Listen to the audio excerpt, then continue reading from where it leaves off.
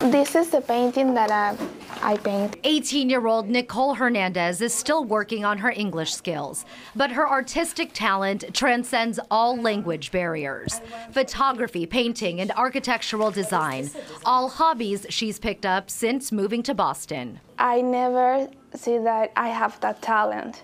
Oh, so you didn't realize you had such a talent? Yeah. Wanting a better future and feeling unsafe amidst political and economic turmoil, Nicole left her native Venezuela just 1 year ago to live in East Boston with her older brother. When I arrived here, I didn't do the English. You didn't know any English when you got here? English, only hello. Only hello, that's it. And that's it.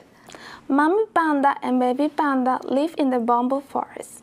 Less than a year of speaking English, Nicole wrote a children's book for a project in one of her classes at Snowden International High School in Boston, and she even illustrated it herself. Usually we go for digital arts, you know, sometimes we can't really draw, but Nicole said, no, I'm gonna do hand drawing. I'm like, really? Okay, Nicole, go for it, you know, give the chance.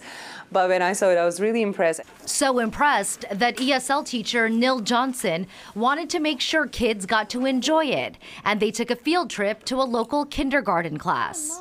They read the book to the kids, they interacted, and I was, again, I'm having goosebumps. I was so impressed with their leadership, natural ability of talking, interacting with a group of young people. Motivated and determined to live the American dream. Nicole Hernandez, this week's A+. Nicole hopes to get into the field of architecture one day. She's finishing up her junior year right now, and next year she plans to apply for plenty of scholarships. Antoinette Antonio, WCVB News Center 5. And if you know an exceptional student who should be recognized, nominate them for A+. You can email us at A+, that's the symbol plus, at WCVB.com.